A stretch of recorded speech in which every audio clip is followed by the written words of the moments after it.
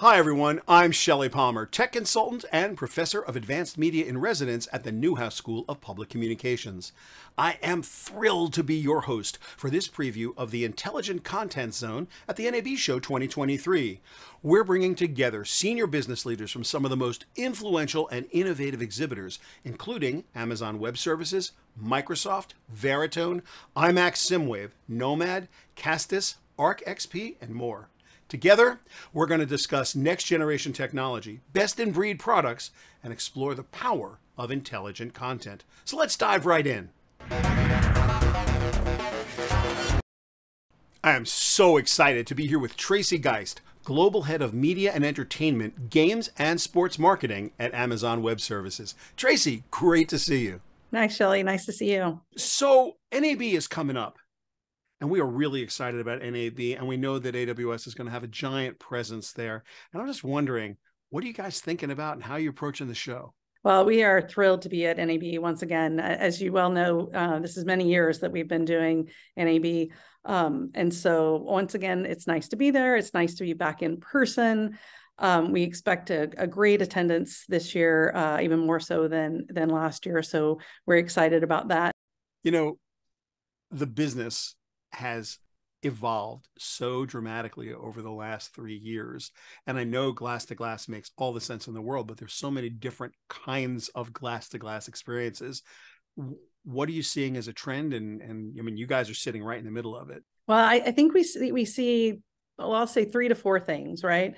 So on the production of content, we see content production in the cloud.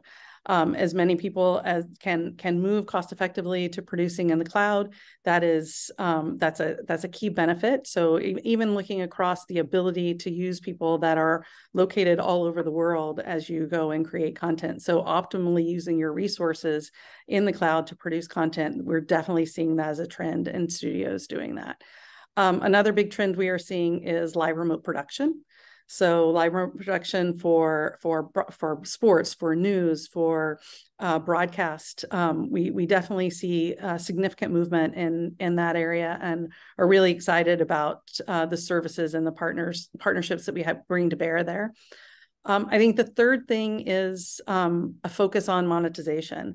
And, we look at monetization from the standpoint of everything from subscriber acquisition to retention and monetization. So all the way from the early acquisition of subscriber through to things like advertising models and monetization models for our content customers. So those are the big three pillars. I think the other thing that kind of circles around all of that is the integration of those workflows together. So different departments across our media customers coming together to ensure that their workflow across their load across the workflows is optimized in cloud creation and cloud delivery. Now, I think everybody knows that AWS has the most comprehensive suite of products. I'm not shilling for Amazon. I think Jeff Bezos is doing just fine. But if you look at the products and services AWS has, it's robust. The question is too robust from a consumer perspective. And depending on what your use cases are, it's hard to understand where the abstraction layer is that you're supposed to enter the AWS production universe. Can you talk a little bit about how the various kinds of producers should look at AWS and what is the best way to seek your level inside that vast organization?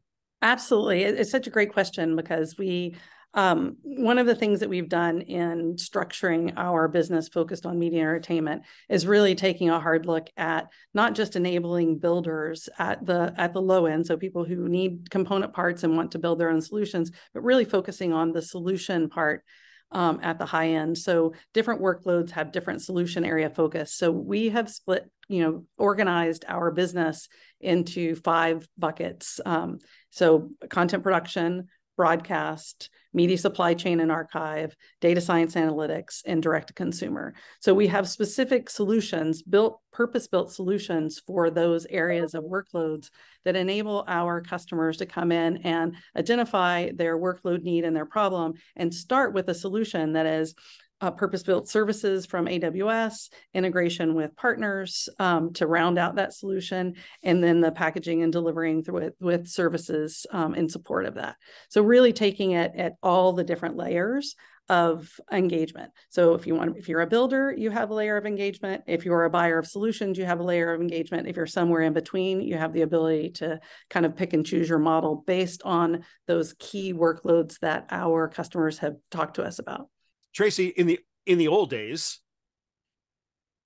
AWS was a problem, not a solution, because you needed to know how to use it. You literally had to employ engineers who needed to employ engineers who needed consultants to get into it. And now it is a different world. Can we just talk about that for a second? Absolutely. So this is exactly why we have created a focus on industry at AWS, and media entertainment as an industry focus is key. But by focusing on industry, you bring forward expertise within that industry, and you bring forward the ability to deliver solutions that are aligned to the needs of those customers, rather than have them have to pick up component parts and build the solutions themselves. So we're very focused on up-leveling that so that our customers don't need a deep level of expertise in all of the individual components, but they can come and engage at a solution level with ourselves and our customers and our partners to deliver to that need. I'm excited to put Shelly TV on AWS immediately. Tracy, Tracy, thanks so much for being here. Thank you, Shelly. My pleasure to be here. Look forward to seeing you at NAB.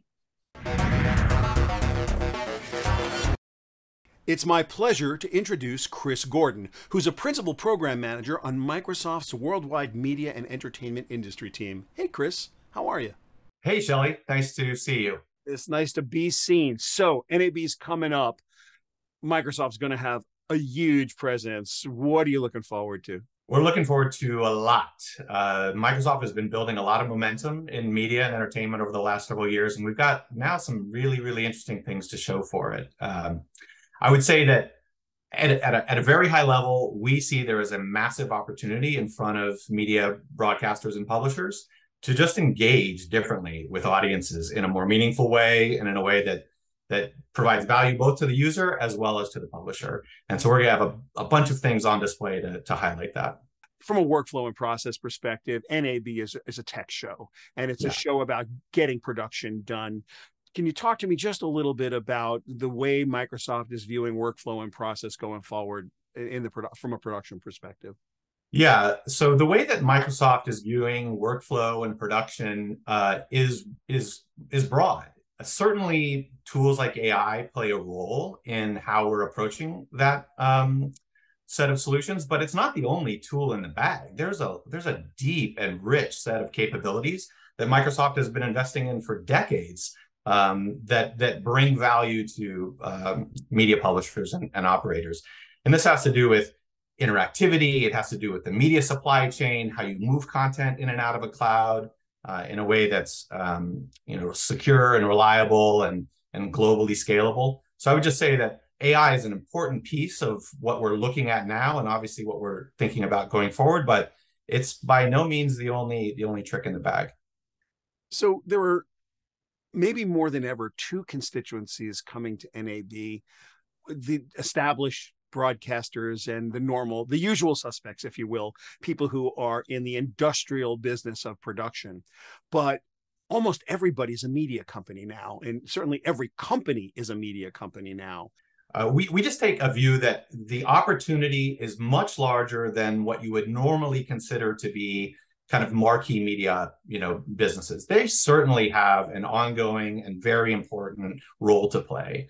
But we see that there is a very interesting and potentially obvious from a gaming lens, but not so obvious from the media lens, is that there is a very interesting opportunity to leverage some of the tools from gaming to drive for engagement. And I'm talking about just the massive power of fun when you engage with something, and the massive power of fun with friends, of doing that with community. And so the way that we think about it is if media companies, and any company that is using media to distribute, if they can tap into that power to create experiences that are fun to interact with, but also connected to their community, there's a wide blue ocean of opportunity out there.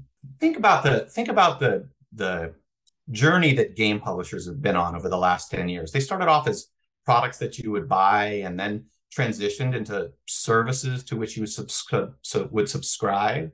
But increasingly, the most popular and the most successful games are those that present a community to which you belong. And if you are a gamer, or you know a gamer, or you have one in the family, maybe your kid's a gamer, what you will see is that what keeps people coming back to those experiences is not just that the experience is fun. It's not just that the content is good, but I come back to be with my friends and to experience that with them.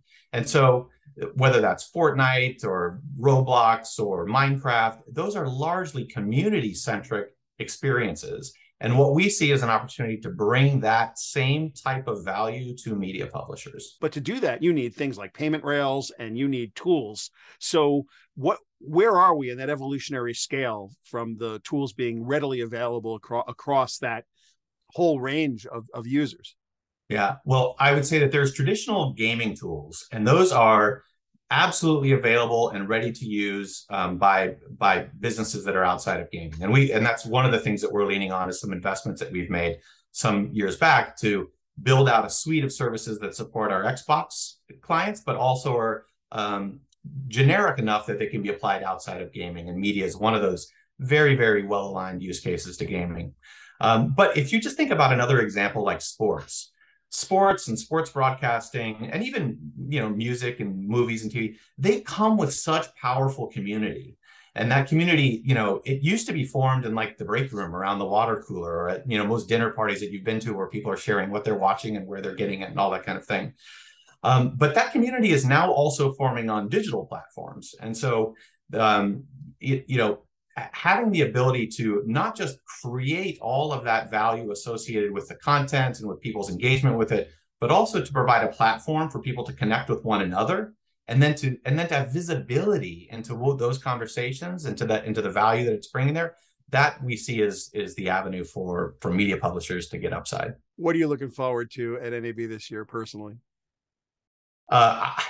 We've been talking and building a lot of these underlying capabilities for a while. And you asked about what else was possible. And I mentioned the gaming tools. The other thing that's really, really fun now is that a lot of the very high quality kind of broadcast production grade, equipment and solutions and capabilities that programmers and broadcasters have relied on for a long time, that those things are now newly available as cloud native services.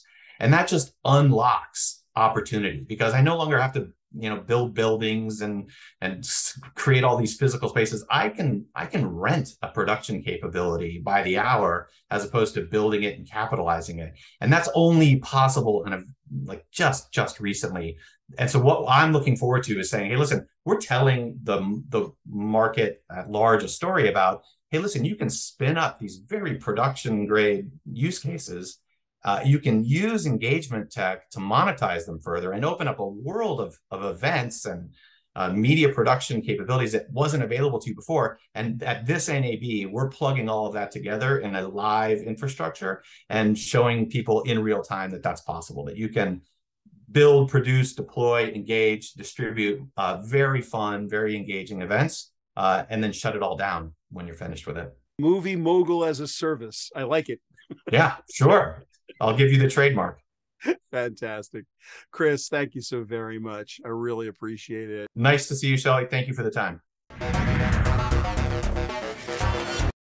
Is this my real voice? Let's find out. I'm here with Ashley Bailey, Director of Product Marketing, AI Voice, and Emerging Synthetic Technologies at Veritone. Hi, Ashley. How are you? Hi, I'm great. How are you? You know what? Better than I deserve. Here's the question. The number one coolest thing that is happening anywhere in the universe is synthetic generative media. And the part of that that's really as far along as anyone can imagine it being is voice synthesis. And you are sitting smack in the middle of it. Right in the middle of it. Yeah. Voice cloning. I mean, we've been doing it for a couple of years now, and it's definitely a very exciting part of our business. We do custom voice clones, and we also have premium voice clones. We actually work with about over 70 different voice artists and have voice models of them for the voice artists who wish to monetize their AI voice as well. But yeah, custom voices for advertisers to use with the talent that they're working with, TV and film, broadcast radio, podcasting. It's really exciting. Obvious question. How do you clone a voice? How do you clone a voice? So you need training data to train the model. So that's first things first. So once we get, actually, I'm going to back up. It starts with consent. So that's something that we feel very passionate and strong about, is getting the consent of the individual first.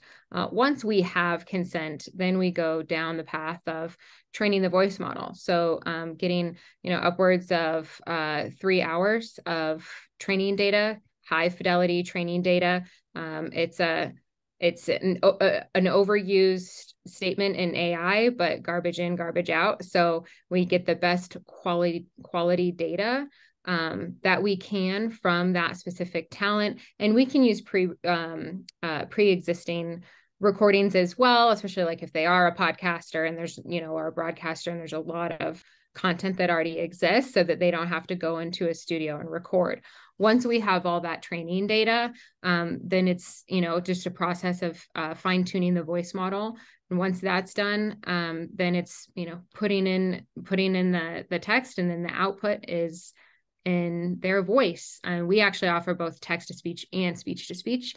So it actually could be a speech input as well. In other words, for those who aren't understanding speech to speech, you'd have a voice actor who is not the talent read precisely the words with the inflection you're looking for, and then you will map the cloned voice over that.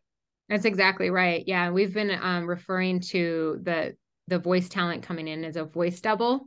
In film, we always know of a stunt double, and so we've been calling them a voice double in that instance. And that's exactly right. They go in and they mimic that person, and so that it's coming out with that inflection and the way that celebrity or talent speaks in their voice. And we can also do it in multiple languages, so it can be their unique voice in French or Spanish or Italian or whatever other language. So this is the question that I think everybody's asking as a content creator.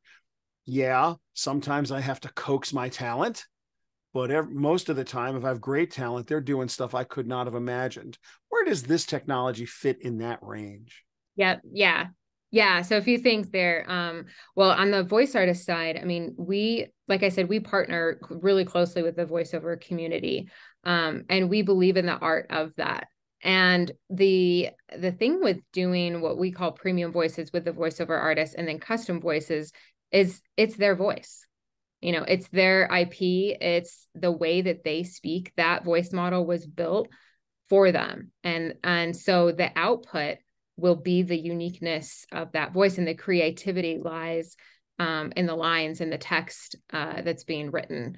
And any adjustments can be made on the back end to, maybe raise an inflection or something like that if the output didn't come out quite right. Just on the editing side, take a scene where they're out there and it's windy, and something happens to the audio, take a show like Yellowstone or something like that, then post-production editors can actually fix those scenes, or even do some additional voiceover that wasn't there to begin with, without having to pull the actors back into the studio. In that case, the voice double is actually the actor. Yeah. It's kind of magic. It is. Yeah. So there's definitely a lot that can be done on that side as well. How does that work in a production, and how will you have an authentic Morgan Freeman? I'm making this up. How will it's the authentic Morgan Freeman model that you're using?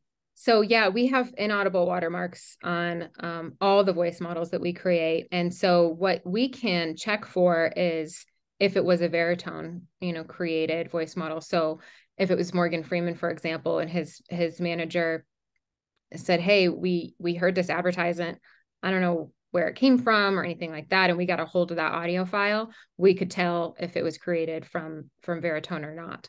It's a brave new world. It's going to come with a lot of opportunities, and it's going to come with an equal number of challenges. Ashley Bailey from Veritone, thanks so much for being here today. Thank you. It's nice to be here. SSIMWAVE is now part of IMAX, and we're going to learn all about it from Jamal, VP Marketing at IMAX SSIMWAVE. Saj, great to have you with us. Yeah, it's great to be here. Thank you. So I am fascinated by the quality experience that SSIMWAVE is offering. And from my perspective, just super high quality never goes out of style. But where are you guys, now that you're an IMAX company, where are you guys sitting in the quality value chain? Well, I think the big thing is we're champions of quality. Obviously, curation of great content, joy, fandom, storytelling, innovation, just immersive experiences. The whole idea of just making sure that you deliver what the fans want and what the filmmakers intend, good things are going to happen. I think one of the things I'm most impressed by is the high level of respect that all of the SSIMWAVE products have for the viewer. It seems like you guys have put the viewer in a very special place. That's exactly it. I mean, everything is on the core of our Emmy Award-winning viewer experience technology. It replicates the human viewer. And so by doing that, we can push the boundaries of innovation so that we can make sure the truest thing that the filmmaker intended gets to what the fans deserve. That's ultimately the goal. That's the driver of all the technology. So I've heard this before, this idea of that the technology mimics the way human would view content. Can you explain that a little bit? Yeah, so our super smart scientists, I can't speak to the detail of it, but basically they map the human visual system, how we actually see. So it's vision science and neuroscience. And by doing that, we're continuously checking against what a human would say. So we're always measuring against actual people. And so by doing that, it's correlating higher than 95% on what an actual human being would say. And so we use that at scale because there's obviously, in the world of everything in the cloud, a lot is happening. So how do you know if that video got through the right way? Well, that's a good question. How do you know that video ended up in the player the way that the content creator intended it? Well, so think of our software as like an army of virtual human quality control testers. They're basically everywhere all the time watching the video. And so they can do that at scale. And if they see something wrong, if there's a banding issue or HDR tone mapping isn't working quite right, we can see it. And when we see it, we can fix it. When you think about immersive experiences, how does SSIMWAVE view that? It's such a broad term. Right. I think the key thing is, being part of IMAX now, everybody knows the immersive experience of an IMAX theater. Well, now we're moving into the home. And so again, we're looking at best-in-class devices. We're talking about the big screens with the high brightness levels. And so making sure that we can take that film that was in the theater, but it lives on at home. So it's about doing it at the top level and making sure that it happens at home. When you think about the future of video delivery, what would you want people to know? Yeah, I think the main idea is when filmmakers are making their films, it's an art, it's a craft, and they have all the tools available to do the best they can with it. But the reality of getting it from there to a screen is very, very difficult. And what the takeaway is, we're here to help them. And, my background today is the friends scene. So I would say, we're friends of filmmakers and we're friends of fans. And we want to be that smart friend that the industry, the streaming platforms can rely on so that we can help get that content delivered in the best way possible. If you were going to help someone new to the business think about steps they should take from a workflow perspective, what advice could you offer them? From workflow, I think it's being able to trace the degradation or deviation that happens. When you have to take something apart and put it back together again, a lot can go wrong. So if you can't trace it and you can't see it, I think that's step one, knowing how to do that. Then you can actually fix it. And I guess another way of saying it is if you can measure it, you can fix it. Saj, I can't thank you enough. I really appreciate you being here.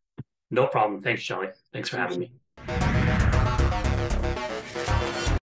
We are having such a great time talking about NAB. I am with Branko Lepan, who is the CIO of Nomad. Branko, how you doing? I'm incredibly excited. This is a phenomenal opportunity. So I'm really well. So tell me about NAB and Nomad. So Nomad is a content and asset management platform that is cloud-based. We heavily leverage AI services, advanced capabilities of AWS that allow and enable customers to easily manage, discover, and more so empower their content libraries. NAB is all about innovation, and we are living in exponentially innovative times. What are you seeing from trend perspectives that are changing the industry in ways that either you expected or didn't expect? There's two ways to look at that question. One is the user experience. We've been stuck in an old paradigm of the users are passively receiving the information that is broadcast to them, the old cable broadcast paradigm. We're switching gears completely, and it's more of a lean forward experience where now users are taking control of what they want to experience. There are fundamental concepts of dynamic channel assembly, meaning I, as a user, can then set up exactly what I want to see in my channel. And that is being driven because of the fundamental technologies like AI/ML, discovering additional information that's hidden within that video.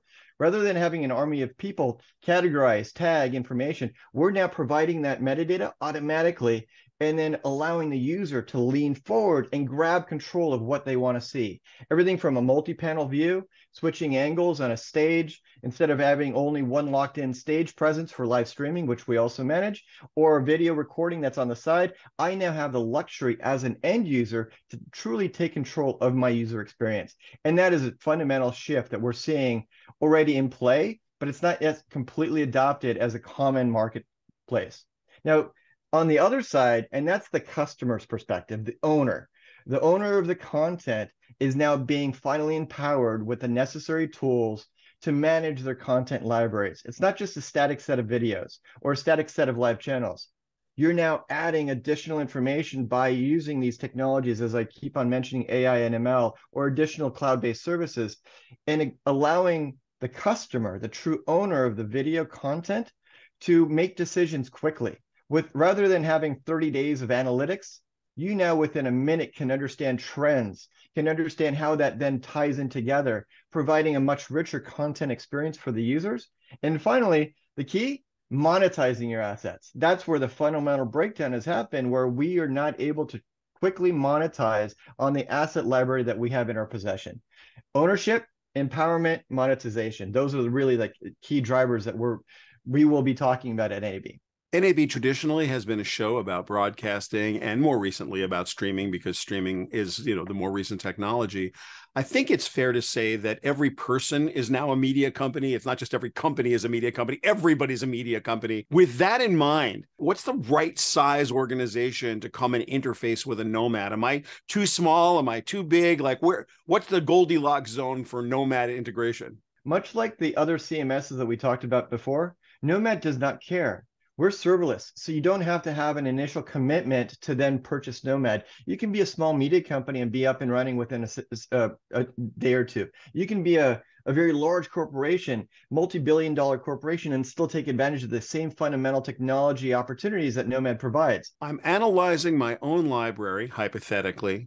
How do I know if I've got video that's going to benefit from all of this technology? My normal strategy has been YouTube or Vimeo or some other distribution platform that's free, and I might make a little money or I might not. Kind of doesn't matter. Mostly it's promotional video.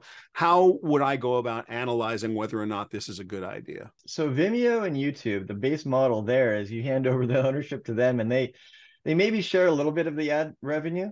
But what we're trying to promote, and because of the cost structure of Nomad and AWS, if you have a very small library, you turn on certain services. As an example, transcription. You now see what is actually within your recording. You could be a church organization. You could be a venue company that does live events. Instead of having an army of people understand what those videos are, maybe hand it over to YouTube and have them do their technology. Take back ownership. Analyze it using the tools that we provide just naturally within the Nomad platform, and see what you want to then broadcast out to your common user base. I don't know if I could have said any of this any better. Branko Lepan from Nomad, CIO. Thank you so much for being here today. I appreciate your time. Thank you. And we're really excited about NAB. I'm here with the awesome Nathan Bosseler, president and co-founder at the equally awesome CASTUS. Nathan, how are you today? I am wonderful. I'm feeling awesome. So tell me how you see this show coming together and what are you excited about? Well, I think I'm most excited about because we have a lot of momentum. I think it's going to be a huge turnout. I think it's going to be one of the biggest years we've seen yet. And people are there to shop, buy, get demos, and see what's latest and greatest in the market of tech. And that's what we're there for. This is a year of AI. It is a year of Web3. It's a year of a lot of hype, but also there's a lot of substance here. What are you most looking forward to? Well, you named it, all those things and more. You know, with the big deal coming around with AI and how it's being used, we're looking at being spliced into using with captioning, live captioning, real-time captioning, more accurate, more efficient for our customers, using cloud-based tools to do traditionally was done on-prem. But most of all, everything being just linked and connected so that platforms interact, so that our users and the people visiting can scale their businesses easiest and most efficiently. And so being at the cutting edge for those broadcast tools, utilizing all these latest and greatest code, the sky's the limit. So workflow and process is probably, to some people, very boring, but to those of us in production, it's the difference between getting home at night and not getting home at night. And it's also the difference between a really good production margin and maybe not a great production margin. What are the best improvements or the improvements you're excited about? As far as workflow and production, a lot of stuff to streamline and automate. At CASTUS, we have a little quick fun saying that content is king, but automation is queen.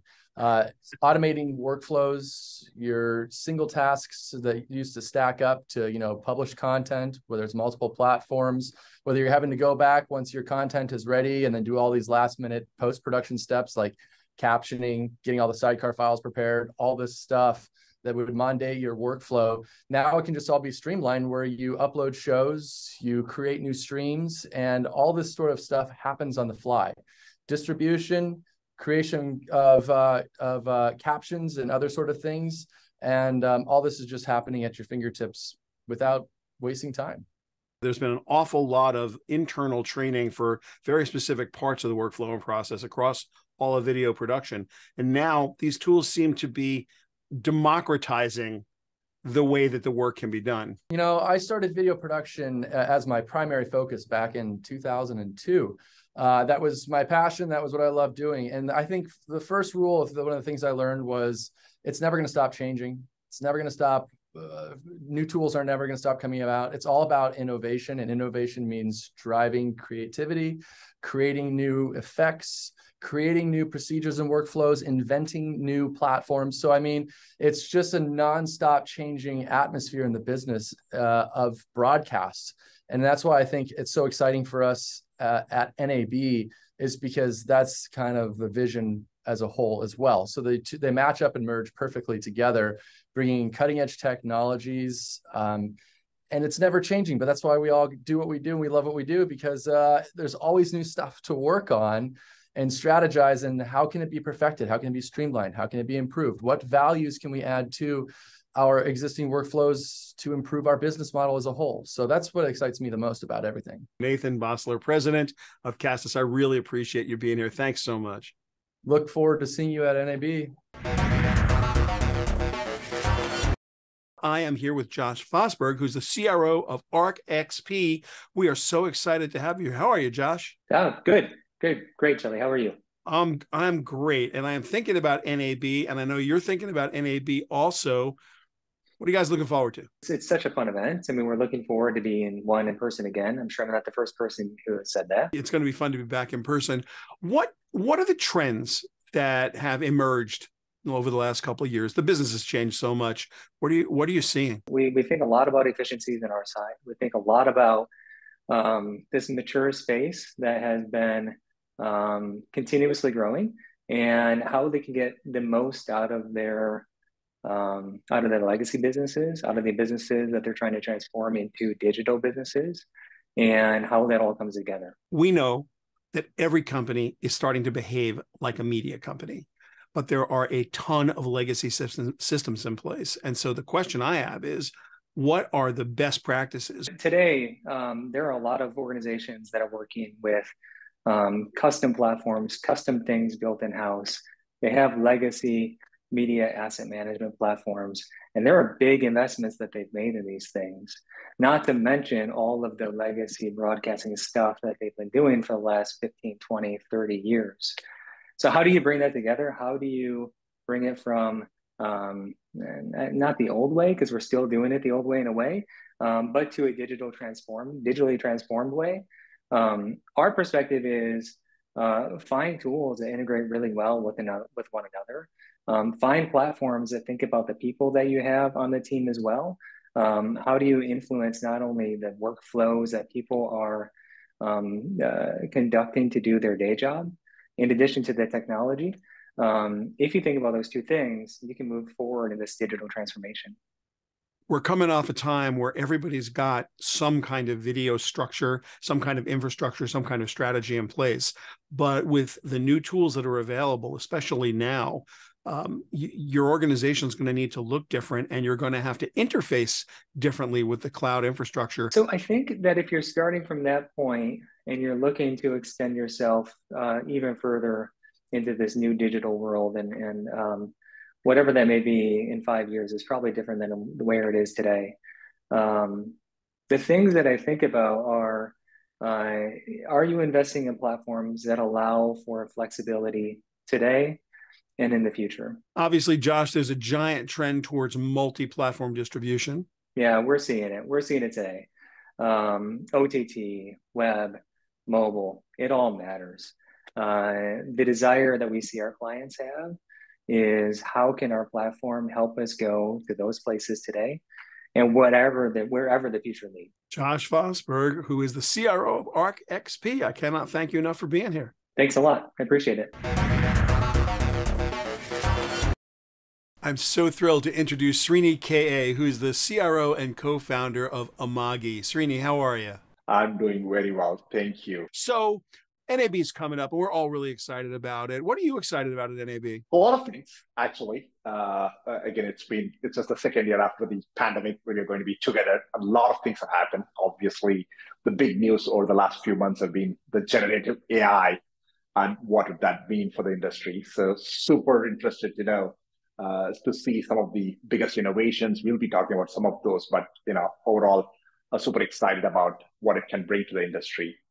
I'm also excited about some of the big changes that have been happening over the last year. That's kind of culminating, if you will, into this whole new television, fast, free ad-supported streaming TV, and we're going to be doing a lot of meetings around fast. I know at NAB there is also a full session on the main stage, so that's another very interesting stuff that I'm excited about. It's interesting how quickly we're going back to where we started.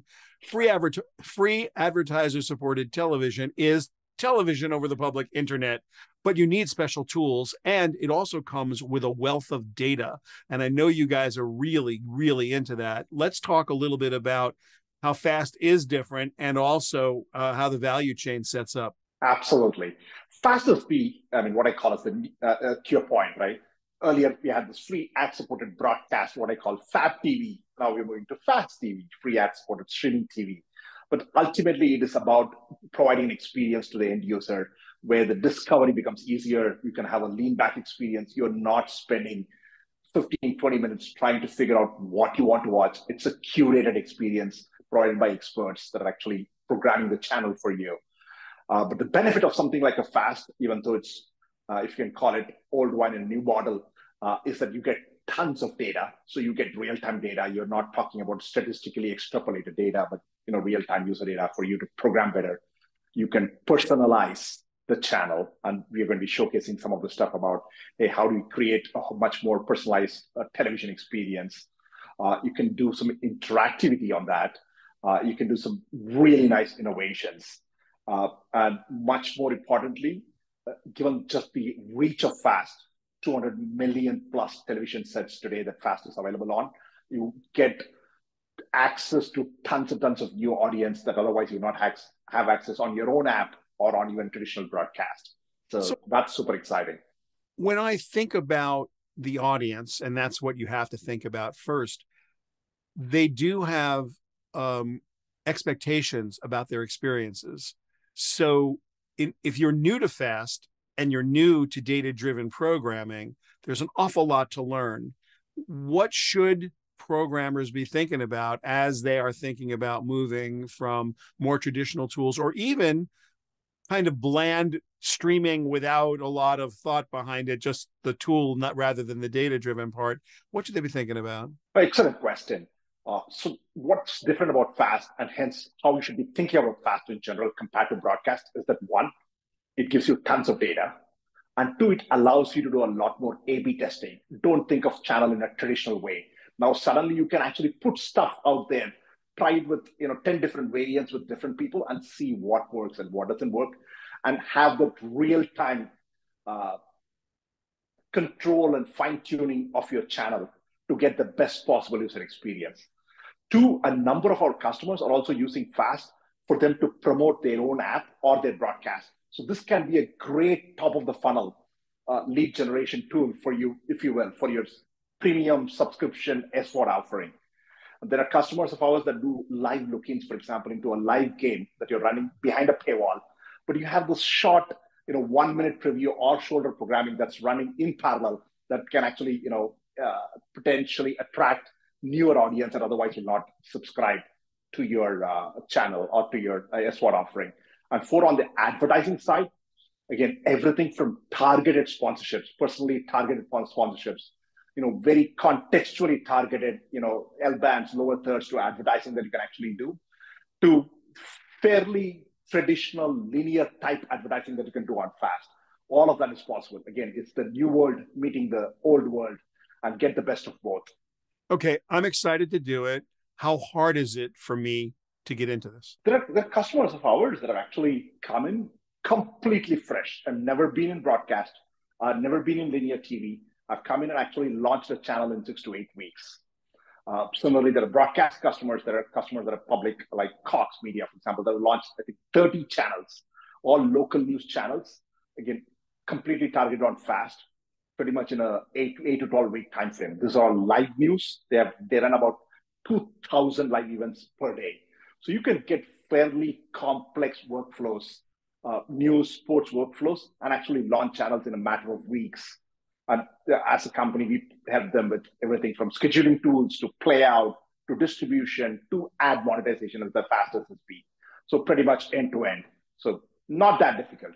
And do the ad services integrate with classic planning and buying tools in a way that is easy for traditional broadcasters? Absolutely. So it integrates with, but from a programmatic perspective, it integrates with all the SSPs, DSPs, so you can actually work on a standardized, VAS-based model. And on your ad sales side, it integrates with your traditional ad trafficking, ad campaign management tools for you to be able to sell one common unified ad unit for your advertisers, whether it's digital or linear. This seems more than a trend. It's like this is just happening and everyone's getting there. What's next? So from our perspective, we are showcasing what is called as FAST 2.0. This we think is the first generation of FAST. Just this taking the traditional channel, delivering it over open internet, if you will. Now, can we actually make this much more interesting? How do I actually bring, whether it's personalized EPG lineups, so we can actually change the preference of what channels do I see? Now I go to a FAST platform, I see 300 channels. Now that's going to go to 1,000. You're going to have the same discovery problem. How do you actually make this much more interesting so you can actually see the right 200 that you want? How do I create favorites? How do I create a profile? How do I even change the channel based on what I watched? How do I actually merge my VOD experience with my linear experience so that I can go seamlessly? I like the show. I come in halfway through the show. I want to watch the next episode. I don't want to just sit there and wait, right? So how do I actually make that experience much, much better? How do we actually collect data? Now you're getting hundreds and millions of data points from all of these consumers. How do you actually collect that to make it meaningful for the broadcaster or the FAST channel provider to make decisions in real time? How do you make these live experiences with fan engagement much more interesting and attractive? How do you actually blend your SWOT with FAST? So tons and tons of new innovations happening on that, Shelly. As far as we've come, that's as far as we have to go. Srini, it's such a pleasure to have you here. Thank you so much, Shelly.